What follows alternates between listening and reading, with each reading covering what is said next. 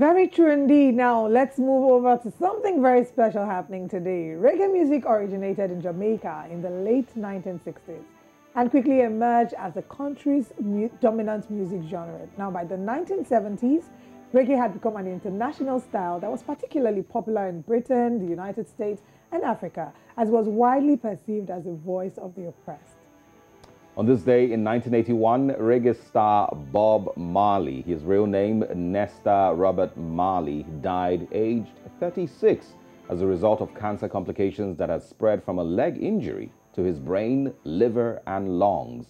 He passed on this day in a hospital in Miami, Florida.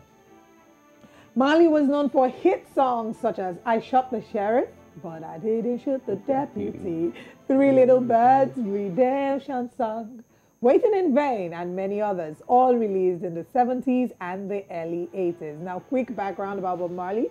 He was born in 1945 in Jamaica. Bob Marley and his band, the Wailers, they were able to bring the reggae genre to a world stage and really paved the road for new artists, and also here in Nigeria with the likes of Ras Kimono, Majek Fashek, Yellow Man, and might I add, Pato Rankin.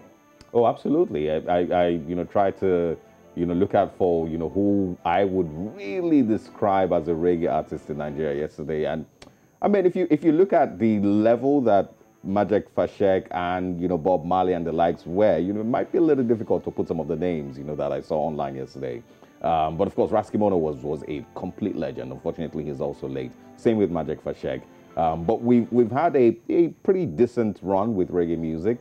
Not as legendary as the Majek Fasheks and the Ras Kimono levels, but we've oh, I loved Majek Fashek. I love Majek Fashek. I thought he was such a brilliant, talented man. And the very interesting thing, for example, about Majek Fashek was the fact that it was said that every time he performed the song "Send Down the Rain," that it actually rained, such that when he passed, he was referred to. I heard that on the day of his burial or on the day of his passing, that it rained. That was such a powerful song. So powerful. Such a powerful song. What is your favorite Bob Marley song?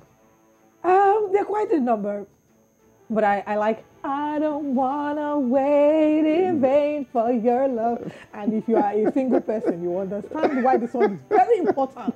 I particularly like Redemption Song. A Three Little Birds Redemption Song, Waiting in Vain, like you've mentioned.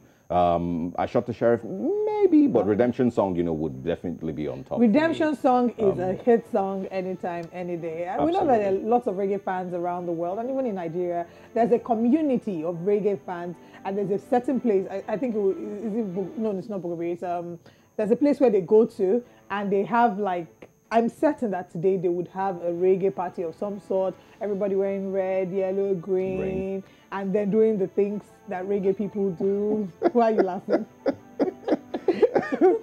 That laughter is very implicated. No, I mean, what are the things reggae people do? Aside, enjoy themselves, wear dreads laugh, wear dreads, and then speak patois. Oh, yeah. I'm no fear, no.